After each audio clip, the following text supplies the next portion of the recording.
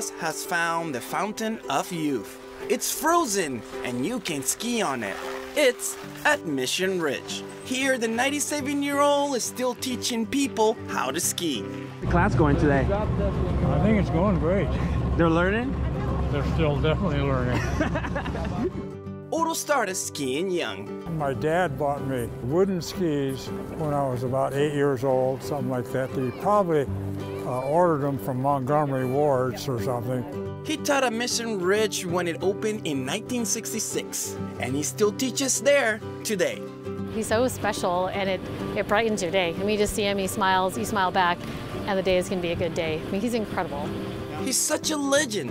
The magic carpet here is named after him, the Ottobahn. It's just amazing to see him still teaching the students the ropes of how to ski. You can tell he definitely has a passion for the sport and the mountains.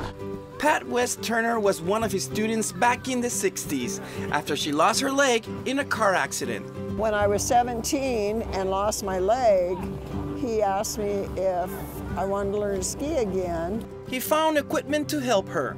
It was new back then. Pat still has the instructions. With Otto help, Pat went on to race and win medals. She wrote a book about it all, called Skiing Uphill. Because we get wind up here on top. There's something else that Pat remembers about her ski instructor.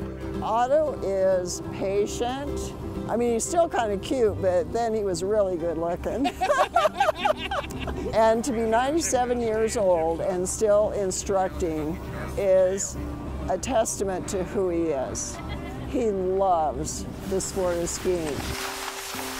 Otto's secret to staying so young, his daughter says, it's this place and teaching others how to love it. He lives for the mountain. He loves to meet new people, and it's really the secret of staying young and active is being engaged, active, and interested in other people. I just always have loved the outdoors and appreciate what Mother Nature has done for us.